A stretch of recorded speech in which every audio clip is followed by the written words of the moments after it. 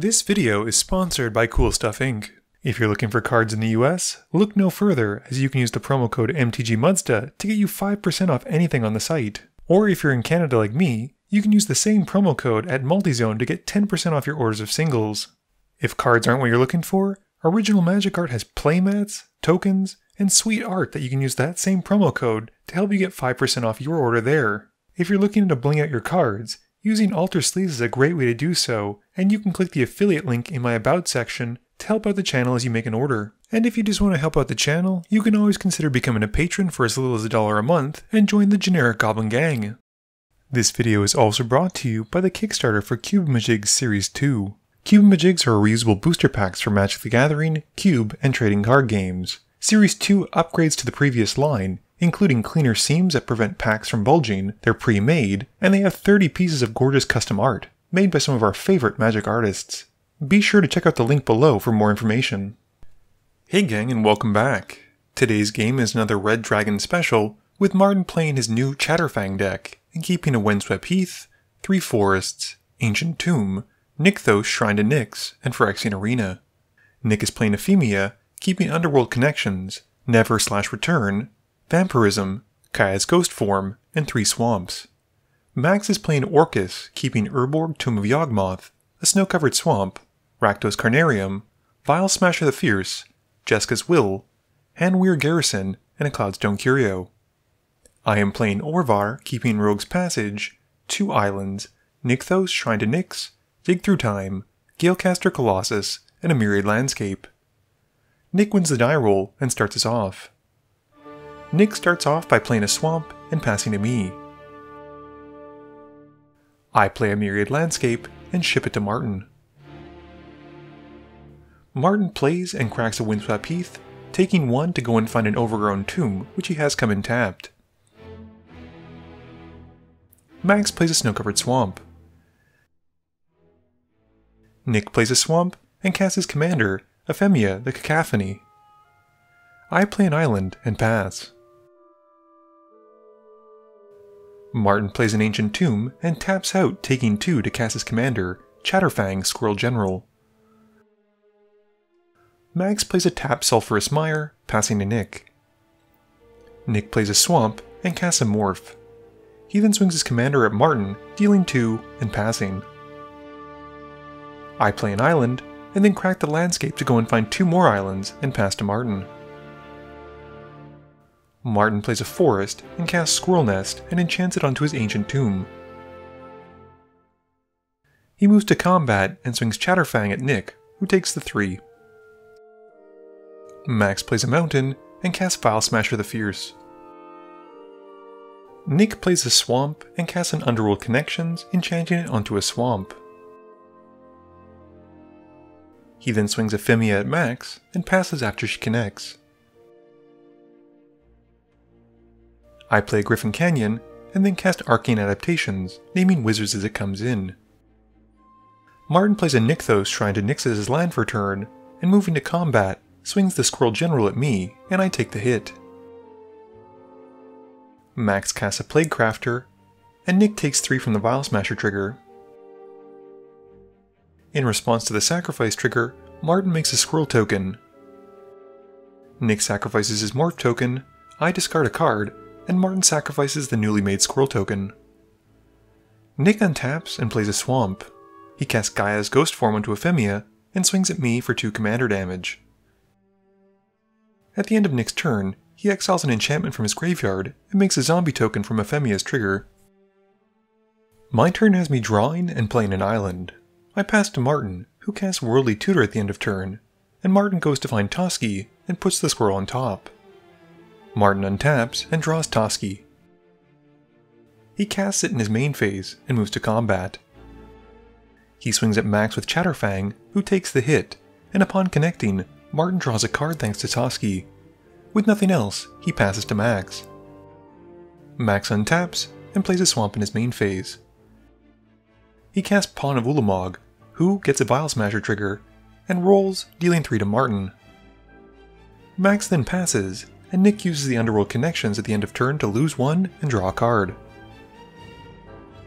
Nick plays a swamp and casts Sign in Blood, targeting himself to lose 2 and draw 2. He follows up by casting Ordeal of Erebos, and then swings Aphemia at Martin for 3. He then passes to me, and at the end of Nick's turn, I cast Dig Through Time, keeping the best 2 of my top 7. I play my own copy of Nykthos as my main phase, and cast a Soul Ring. I then tap mana for a Marrow Reejerey, and then cast my commander, Orvar. Because Orvar is all creature types, I get an untap trigger from the Reejerey, and untap my Soul Ring. I then pass to Martin, who taps his Squirrel Nest at the end of turn to make a token. Martin draws, and moves to combat. He swings Chatterfang at Nick, and Toski at me. And we both take the hit, with Martin drawing 2. He plays a Swamp in his post-combat main phase, and then casts a Phyrexian Arena, passing to Max. Max plays a land and casts a Kyle's Blood Mage, who deals 3 to me with the Bile Smasher trigger. Max then chooses the mode of losing 1 and drawing 1, and then casts a Harnoir Garrison before passing to Nick. Nick untaps and draws. He plays a swamp and then puts to stack Extinguish All Hope, destroying all non-enchantment creatures, which is everything but Aphemia and Toski. With Max's creatures dying, Pawn of Ulamog makes him 4 Eldrazi spawn tokens. Nick then moves to combat, swinging his commander at Max for 4, and passes to me. I cast a Gilded Lotus, and then tap to recast Orvar. Once Orvar is on the field, I cast Trait Doctoring and target the Gilded Lotus, and then cipher the spell onto Orvar. I also get to make a token copy of the Gilded Lotus from Orvar's ability, and with nothing else, I pass to Martin, who at the end of turn makes a Squirrel token. Martin untaps, and loses 1 to the arena to draw 1, and then draws for turn. He plays a swamp and moves to combat. He swings both squirrels at Nick, and draws 2 thanks to Toski. He then casts a Black Market and passes to Max. Max untaps and plays an Urborg Tomb of Yawgmoth in his main phase. He casts Kroxa, Titan of Death's Hunger, which has each of his opponents discarding a card as it comes in, and he then sacrifices it. Max then casts his commander, Orcus, Prince of Undeath, and puts 4 into the X. He picks the mode of having creatures get -4/-4 and wipes the board. I respond to this casting Thermal Flux and targeting a Gilded Lotus to make another token copy of it while Orvar is still out. Martin makes another Squirrel token, and then everything dies and the Black Market sees 9 creatures dying, with Martin putting 9 counters onto it. With Aphemia dying, Kaya's ghost form returns her to the battlefield, and with nothing else, Max passes. At the end of turn, Nick activates the Underworld Connection, losing 1 to draw a card, and then moves to his turn. Nick plays another Swamp, and casts a Jet Medallion. He casts the Never Half to take out Orcus, and follows up with a Nightmare Lash. He pays 3 life to equip it to Aphemia, and moves to combat, swinging 10 at Martin, who takes the hit in the air. Nick then moves to his end step, and exiles an enchantment with the Aphemia trigger to create another zombie token. I untap and draw. I play a land, and then recast Orvar, passing to Martin.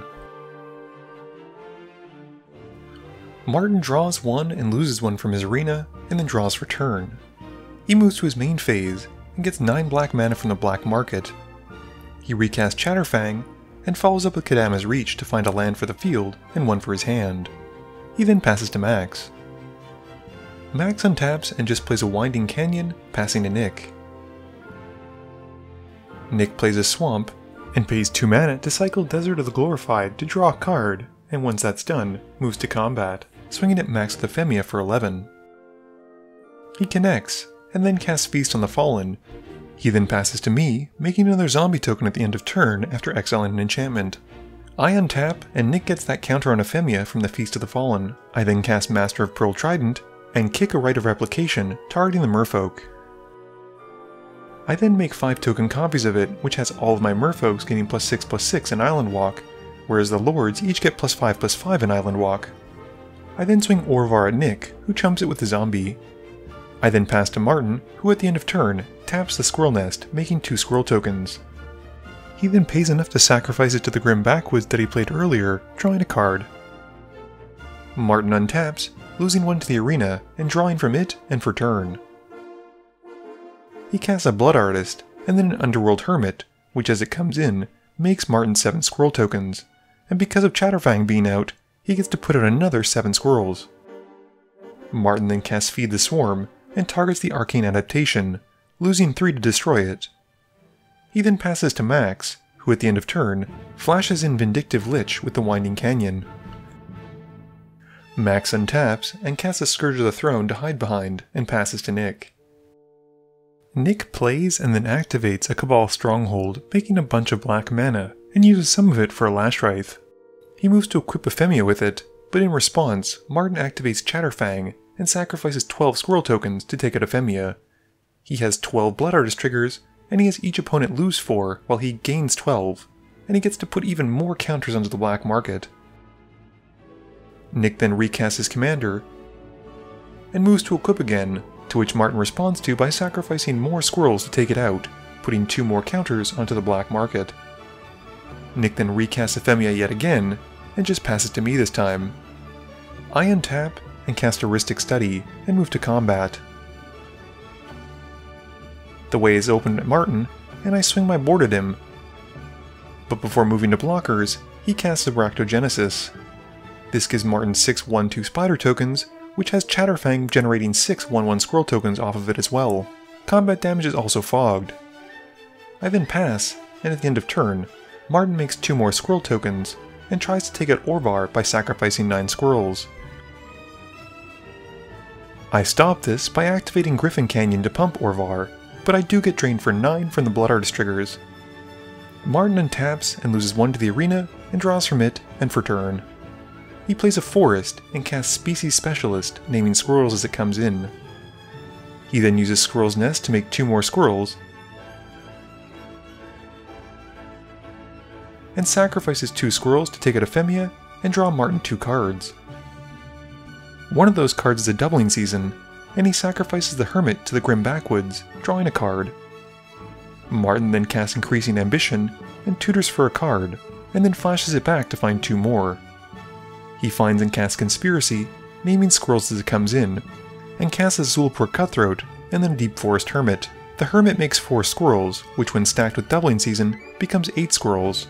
Then Chatterfang would make 8 more squirrels, which becomes 16 squirrels, and this gives Martin a massive board of squirrels to drain all of his opponents out. Game review time. So I don't know if you noticed, but the card that I discarded to Kraxa was Rogue's Passage, and by the end of the game I deeply regretted it.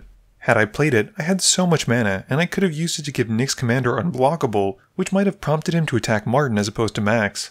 I then could have used it on my turn to give Orvar or something else that was large a way in. It's hard to say how that would have gone though, because Martin did have that Arachnogenesis in his hand, and he certainly had enough squirrels to basically kill what was ever unblockable. I'm not entirely sure whether or not I would have board wiped if I was in Max's position with Orcus, since it cost him 4 life, and it really powered up Martin's black market. I know that Toski was a troublesome card since Martin was definitely drawing a bunch from it, but Max could have probably done it for just 1, and only given Martin a few counters as opposed to the 9 on the market. I think Nick attacked Max with Aphemia that last turn because he assumed that I was going to take out Martin during my turn with those Master of the Waves and Orvar. It made sense to me anyway, because if he had attacked Martin to take him out, he would have been defenseless, and I most likely would have swung in at him to take him out as well. By forcing me to attack Martin and taking him out, it would have given Nick another turn to survive and maybe find a board wipe. This video wouldn't be possible without the help from my sponsors, Cool Stuff Inc., Multizone, Original Magic Art, and Alter Sleeves. But it definitely wouldn't be possible without the help from you, the viewers, and my patrons. So I just want to say thank you for watching, and to remember, friends are just opponents you haven't eliminated yet.